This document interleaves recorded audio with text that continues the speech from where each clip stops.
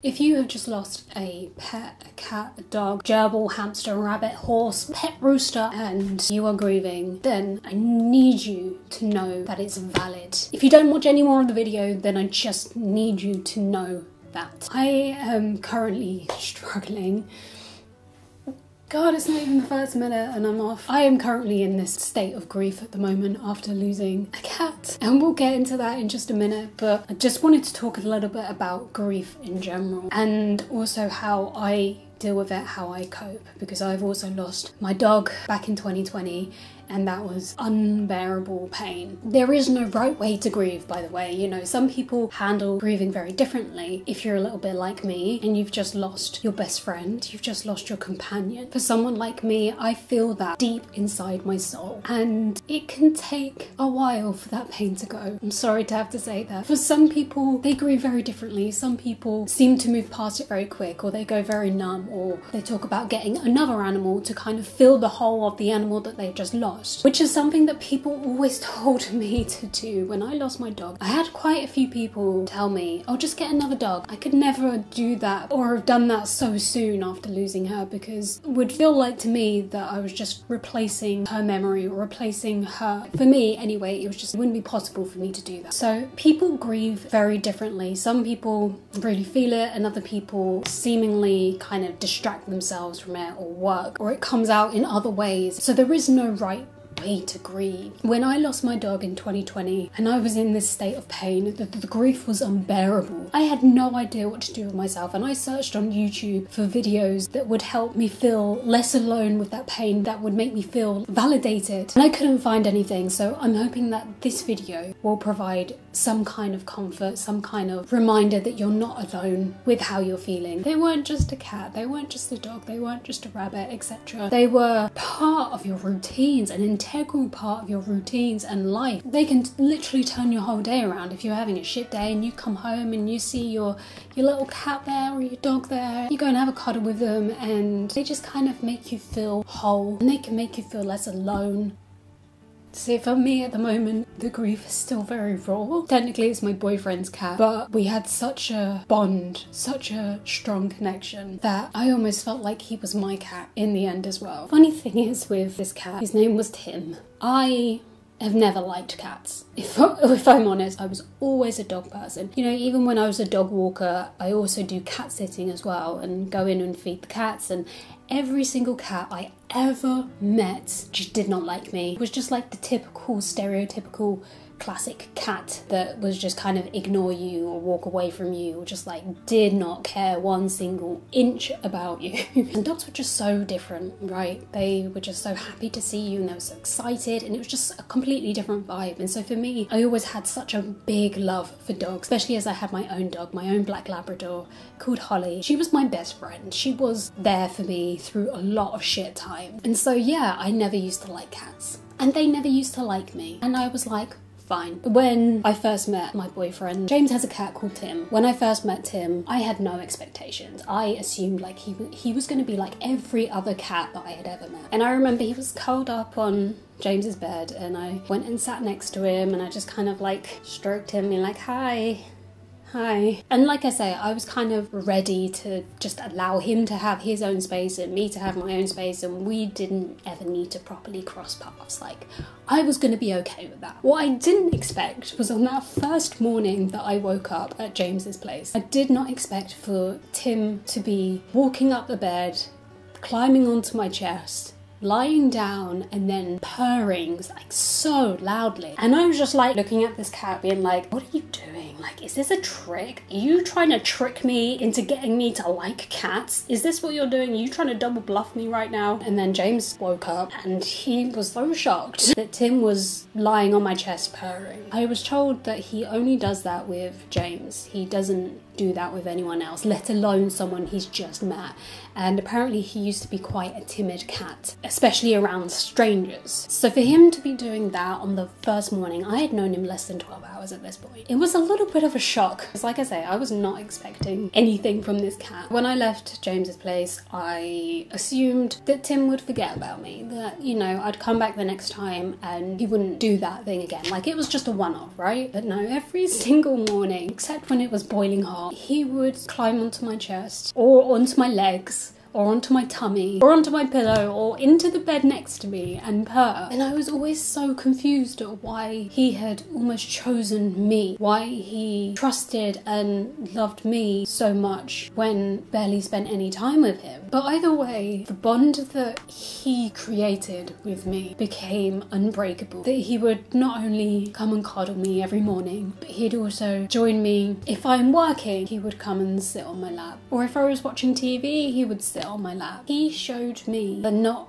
every cat is like what I thought it was. And I never would have believed that I would fall in love with a cat. But he was one of a kind, you know, he was special. I realised last night that I have never had an animal do that to me before. Even my dog, even Holly, she was never a cuddly dog. She liked her own space. And so Tim was really the first animal to ever do that to me. And I think that's probably why it's so special. If I was working, he would jump up on the desk, make sure that I was doing the work. And sometimes he'd even watch what I was doing. God, I just miss him so much. The thing with Tim is he had a grade 5 heart murmur, which he was diagnosed with when he was just a kitten. And grade 5 is pretty serious. If you're grade 6, then you pretty much have heart failure or something like that. 2 weeks ago today, I never thought that he would not be here anymore. We went to the vet because he had a lot of water around his tummy and the tablets he was on was not getting rid of that water. And we went to the vet and I thought it would just be, try this other tablet. And you know when vets are going to give you bad news because they're trying to figure out how to say it nicely. And she looked very sad. And she said, he's in palliative care now. I was in a state of denial. You hear about the stages of grief. I do know that the first one is denial. And when she said that he's in palliative care and his heart is failing, I was like, no.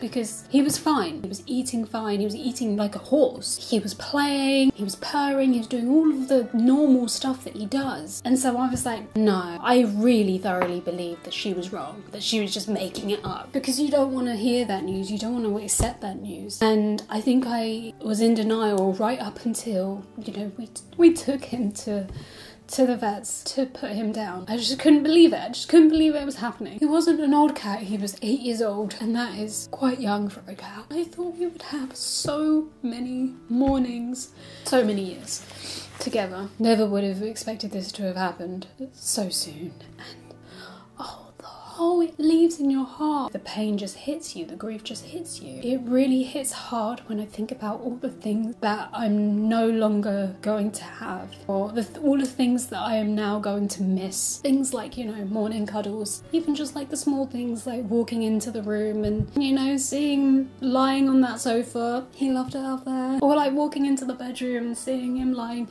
on the bed all stretched out and coming to sit on my lap. I feel so lonely in this house at the moment. And this was the same thing with Holly. Even if she wasn't in the room with me, I still knew that she was there. Especially if I was home alone, I still knew that she was there. She was downstairs, she was in a basket, she was wherever, on the sofa probably. When they're gone, it just feels so empty and so lonely. And I remember that after she went, I felt like I didn't know what to do with myself. I couldn't have a shower, I couldn't go to sleep, I couldn't sit there, I couldn't watch something. I didn't know what to do with myself. I remember I would just try distracting myself with TikTok and just going on TikTok for hours and hours and hours, but it got to a point where I just couldn't even do that anymore. Because as soon as I would stop, the pain would just come right back. Or even like I'd feel really guilty because I forgot about the whole thing for a while. And it's the same with Tim being in this house. It feels so lonely and empty here because even if he wasn't in this room with me, I know that he's still upstairs or he's in the other room. And there's just like, just someone there. Finding it really hard going into a room, almost just kind of expecting him to be there, but he's not. As soon as I realise that, I'm trying to push the thought away because I don't want to feel the pain. I don't want to become paralysed with grief again. But here's the thing, like if you need to grieve, there is no set amount of time. It's not like, oh, you could only grieve for one day and then you're done. No, whoever tells you to pull yourself together or get over it or whatever, just fucking know it is valid to feel this pain for as long as you need to. From the experience that I had with my dog. First month was just hell, and we'd just gotten into lockdown as well, and so I was at home all the time, and it was just like a constant reminder that she's gone, that she's not here anymore. And this is the thing with grief, it's not linear. You don't go from feeling a ton of grief and then it's just a diagonal slope down and then you're fine. It's not. It goes like this. It goes like this. And I'm pretty sure I heard an analogy, I think it was by Steph Michalak, after he lost his dad, and he'll probably say it a lot better than me. It's like having a ping pong ball in this small little box, and grief is like this big red button in the middle of this box. The ball would like ping off the sides and hit the grief button, and then you feel that real intensely, and then it would ping off to the side and then go up and then down, and then all of a sudden a few weeks later or a few days later or a few hours later it would hit that grief button again, and bam, you're like paralyzed in that grief. And then over time that grief button gets smaller and smaller, but every now and again that ping pong ball will hit that button and it will trigger you and you will feel it. And I feel like that's probably a really good way of putting it, because I get triggered by certain things, and they might even just be the smallest little things, the smallest little details that you don't think will ever trigger you, but will. For example, Tim reminded me a lot of Holly when he would fall asleep, he would put his little head on his paw like that. It reminded me exactly what Holly used to do when she went to sleep. And it's probably like a universal pet thing anyway, but I just hadn't seen it since she had gone, and it triggered me and it really upset me, and that's okay. It is valid still. So I talked about this in a previous video called disenfranchised trauma, and instead of this being trauma, this is called disenfranchised grief. Let me read this out for you from that video. Disenfranchised grief is when we minimize the grief because in comparison to someone else's grief, it's not perceived in our society that it's really that bad. A clear example of this is when someone loses a pet. That can cause immense grief and suffering, but when we compare it to someone who has lost an actual person, we minimize that grief because society tells us it doesn't quite match up. It's not socially validated or supported in the same way, so we push the grief down, and that is called disenfranchised grief. If people think it's ridiculous and a bit like over the top for other people to feel this pain and this grief and this suffering after losing a pet, I feel like that clearly shows that they don't understand the bond you can have with that animal. The bond that I had with Tim was just next to none. Like I say, I've never met another cat like him, another cat that actually likes me, that would actually sit on my chest and purr, who would actively come up to me and want that. People who don't understand that bond will never understand the pain and the suffering that we feel when we lose a pet. So what I'm trying to say here is that if that's you, if you are pushing down this grief that you are feeling because you think that if you tell your mate over there and they're gonna go, okay, yeah, but it's just a cat, like it's nothing to be upset about. They don't understand, but I do. I understand that pain and how it feels to lose your best mate, how it feels to lose that companion, how it feels to lose your cuddle buddy. So disenfranchised grief is a real thing and it is valid. Please don't push it down for the sake of someone else's opinion, for the sake of someone else's judgment. And you have every right to grieve. Don't let anybody tell you otherwise. Take as long as you need. Grief comes and goes, and that's how I'm feeling at the moment. It comes and goes in waves. Like I will just be making dinner last night and I found one of Tim's hairs in my dinner and I had a complete breakdown. I had that swell of grief rise up in me. As much as possible, don't try and suppress it because it is so valid, and I believe that so deeply within my soul. After they go, there is going to be a lot of firsts. The first time you come home and they're not there. The first time that you wake up in the morning and they're not there. The first time you make dinner and they're not there waiting for you to give them a bit of your dinner. The first time that you're watching TV and they aren't there. There's going to be so many firsts that you won't even think about. I think that's when it's most painful. I think what I will say, just jumping back a bit, when you do make this decision to put them down, you know, it is absolutely your choice whether you go into that room or not. For me, both times, I knew I had to be there. Even though it causes me a lot of mental pain and a lot of distress, I knew that I had to be in that room, and it is completely your choice if you don't want to. I understand it.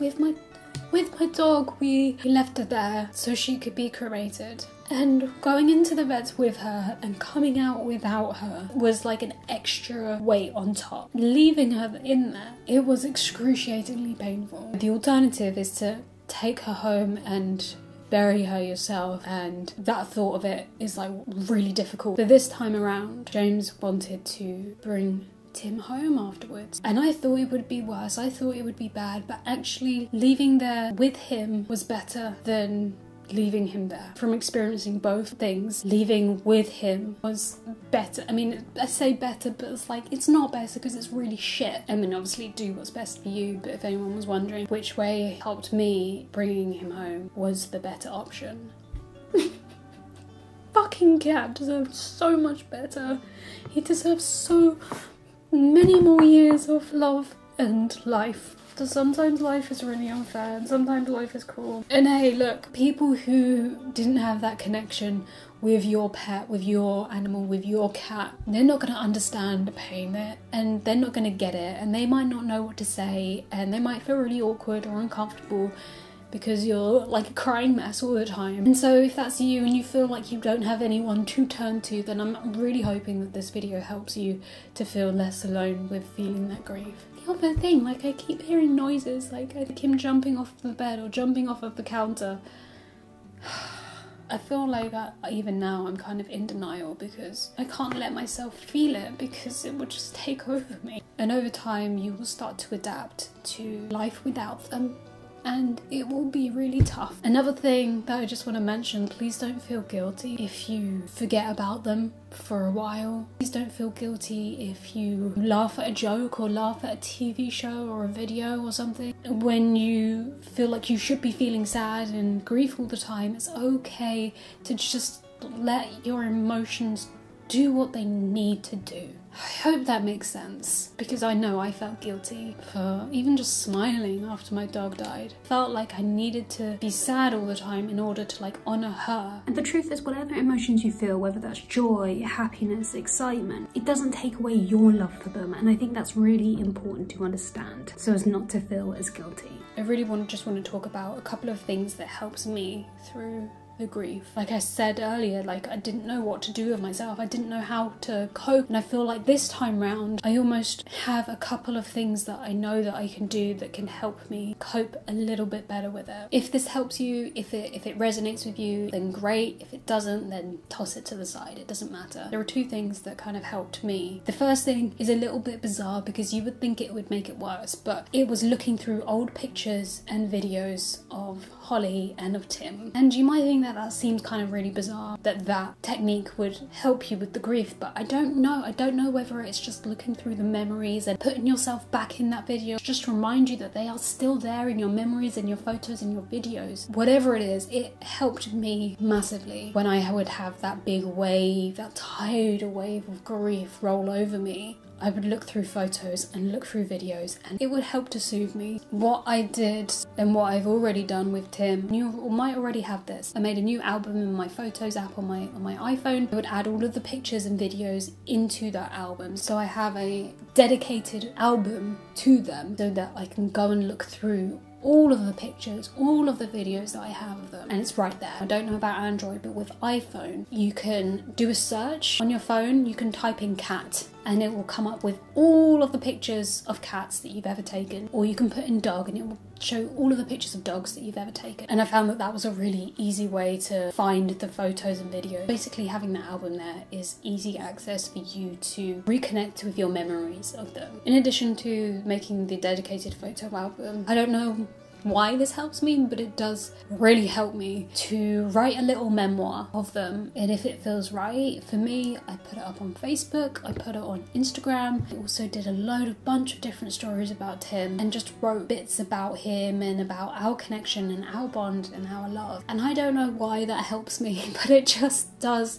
help me to be able to almost like share how much love we had for each other, to share how incredibly special and precious he was to me. Even if no one watches it, even if no one likes it, even if no one says anything about it, just being able to get it out there and just to share it will really help. And what's more is the people who have lost an animal will comment. The people who have that unbreakable bond with their pet, with their cat, with their dog, with their horse, with whatever, they will understand and they will comment. It really helped me to almost feel less alone with my grief because other people really get it. I almost feel like Tim deserves to have that spotlight for people to see just how incredible he was. I almost still feel like I'm in denial, actually. I still feel like, nah, he's gonna come back, he's gonna be here. And I will say that it is, again, personal preference. There is no right way to do it, but there's stuff. For Tim, it's his scratching posts, his toys, his water bowl, his food bowl, his food, his like little cat bed. There's so many things around the house that it reminds me of him. When my dog passed away, we came home and my parents immediately gathered up all of her stuff and took it to an RSPCA place, donated it to them. Removing that so soon, like immediately after she'd gone, like in the morning it was there, and then we came back after the vet and it was all gone. It was just this deafening reminder, real big emphasis on the fact that she's not here anymore. Like, I understand my parents wanted to not have that reminder. Tim's stuff is still here. In a way, it can be more of a comfort knowing that his things are still here, that almost makes him feel like he is still here in some kind of way. My advice would be to leave it until it becomes a hindrance, until it's no longer a comfort to you. That would be my advice, but obviously do whatever you think is going to help you. And I have noticed, like, walking into rooms and seeing his cat bed there, or his blanket, or his water bowl, man, it's just another hit. People grieve in their own ways, and we have to make space for the people who want to keep it or people who want to get rid of it. The biggest piece of advice that I can give is to let yourself feel. Let yourself get all of the emotions out. If you want to scream, if you want to wail, if you want to sob, if you just want to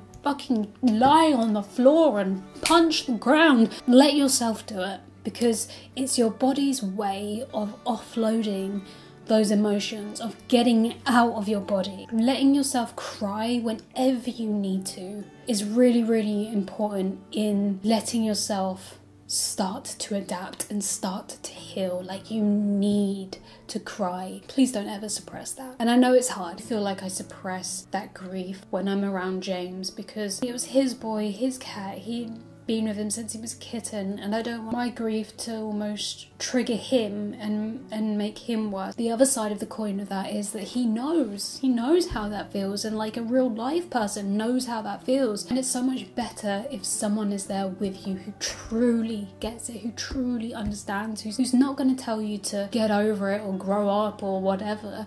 They really understand, and they allow you to feel your emotions, they allow you to let it all out. And I think that's really, really important when it comes to grief and sharing grief. So I do understand how it is difficult to feel like you need to suppress it sometimes, but that's your body's way of offloading a build-up of emotions. Like, you need to do that. You're gonna have to live with that pain for a while, and it's going to be really difficult because they were such an important part of your life, and that's okay. Take as long as you need. I think it's difficult, isn't it? Because if it kind of gets to a point when maybe years later and it's stopping you and you're still feeling that pain, you're still feeling that grief, then please talk to a professional. You don't want it to stop living your life. They wouldn't have wanted you to do that. They wouldn't have wanted you to give up. They will want you to keep going. They say that only time heals, but I wonder if it's just, you just learn to live with it. You just learn to adapt to it. I wonder if that's the case, and because it never quite heals. The pain is excruciating right now. Please take the time to take care of you. Please don't beat yourself up because you couldn't do a normal day's work, or if you need to have time off, then take time off just as you would if a human had passed away. Do what feels best for you. Like, give your permission to let yourself relax. Give your permission to let yourself feel all of your feelings. Let yourself feel all of this grief because it is valid. And I know I keep saying it, but that's because it's true, and I feel so goddamn passionately about that. If you had that unbreakable connection with your animal, with your cat, with your dog, like I did with both Tim and Holly, who's also your best friend, who's also with you through every part of your life, all of the hard times, they were there. Understandable. It is valid to just take that time and do what you need to do to cope, healthy ways to cope. And look, depending on where you are in your grief journey, you won't want to hear some of the things that people say to you, like, oh, well, they're in a better place now. Don't know why, I just don't want to hear that at the moment in the beginning, because even though, yes, it might be true, they are no longer suffering, and that is much better, obviously, you still don't want to hear that kind of thing. And hey, that might just be their way of coping, that might be their way of dealing with their grief by logically making sense that that's the reason why they're gone. I feel like in the beginning it's way too painful and too sensitive and too raw for me to hear that kind of thing. Does that make sense, or is that just me? I was so wary of getting attached to another animal after I lost my dog because that grief was unbearable. But when a cat like Tim comes along, how could you not love that little man? How could you not love him? One of my favourite videos I ever took of us was so recently. It was the day after we had told that he was in palliative care and that he had heart failure and that he was going to die. I was trying to work on my laptop and he came into the room maybe about 11 o'clock, which is quite early for him. Usually he's asleep on the sofa or on the bed or in here or somewhere. But he came in, he kind of like looked up at me, as he does when he wants to get up on my lap. And so I went and got his favourite blanket and I put it over my lap to make him a little bit more comfortable. He curled up, he fell asleep. And he was purring. We didn't get up until 1:30. And I'm just so glad that I have that memory of us in the end. It was so special. It was so cruel that I only had little over a year with this guy. And I thought we would have many more mornings together. And now it's just gone.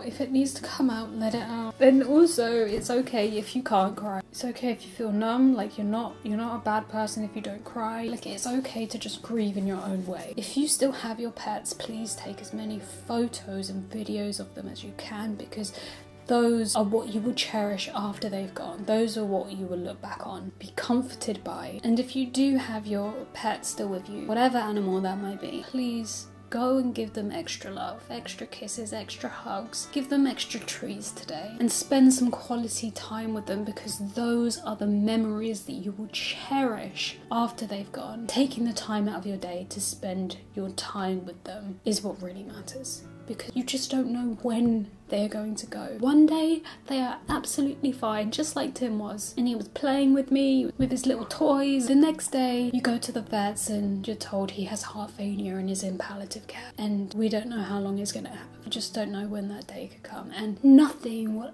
ever prepare you for it, even when you know it's going to happen, like we did with Tim. It was weird because we came home from the vets and before we went he was absolutely fine. He was eating like a horse, he was himself. And then we came back from the vets and he suddenly went downhill, would not eat anything, lost a lot of weight. He was just not himself. And it just goes downhill so quickly and you just think, how could that happen? How could that happen? Because like a few days ago he was fine. I guess another tip would be, if you have friends, if you have people you can call up or meet for coffee or whatever, do it. Talk to them and let your emotions out and let yourself cry around them, let yourself be vulnerable with them, because even just like that act of telling them all about it helps to get it out of your head, out of your body. Just like with the crying, helps to offload the emotions from your body. Talking to someone does exactly the same thing, but with your mind. Another tip that I would highly recommend doing, for me personally, talking about them is so incredibly beneficial. And you don't think it would, you think it would like really trigger them, but for me, when I lost my dog and when I lost him, I just wish someone could sit down with me and be genuinely interested and curious and ask me questions about him. Asking questions like, what's your favourite memory of him? Tell me about his personality. Tell me about him. What did he used to do? What did he like and dislike? What was his favourite food? What did he like to play? Like literally any kinds of questions like that, to again just kind of share my memories and share his personality with someone else. And I don't know what it is about it, but it really would have helped me to process things and almost just like enjoy the memory of him. That would be my advice to anyone who doesn't know what to say to someone who's grieving. And maybe don't ask questions straight away, but be like, would you like to talk about them? Would be an appropriate question to ask. Just wanted to jump in and say that because it might help someone else out there. And I wish that I had someone I could call up and who would understand. If that's you at the moment, then I understand it. And I'm so sorry for your loss. I wish that they could live forever.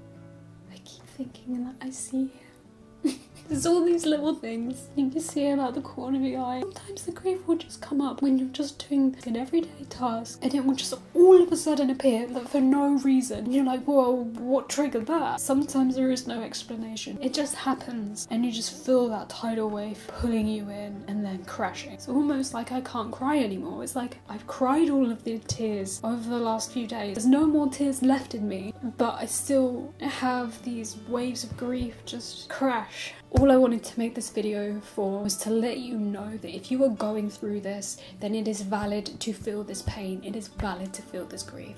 And don't ever let anybody tell you otherwise. I will punch them for you.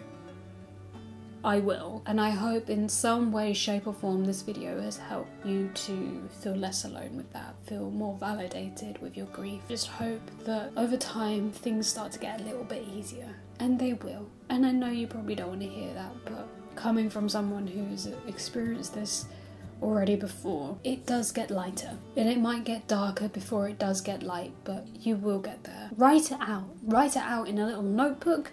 Write it out on your notes app on your phone. Maybe even record a little video like this. You don't have to post it anywhere. You don't have to show anyone, but just record a video of you talking about your cat, your dog, whoever, and all of the memories that you had and what you loved about them and what was annoying about them and their personality, and literally talk it out loud, which is probably another reason why I'm making this video, because in some way it's cathartic for me to film and edit a video about my experiences. Maybe do something for yourself today. But whatever you decide to do, just know that the love and connection and the bond that you had with your pet will always be there. It's never going anywhere. Even when you forget, it's always there. They will forever live in your head. I really hope that this has helped someone out there feel less alone with your grief, with your pain, with your suffering. I see you and I hear you and I know how that feels and I understand it. Take care of yourself. I'm sending you so much love right now, and I'll see you in the next one.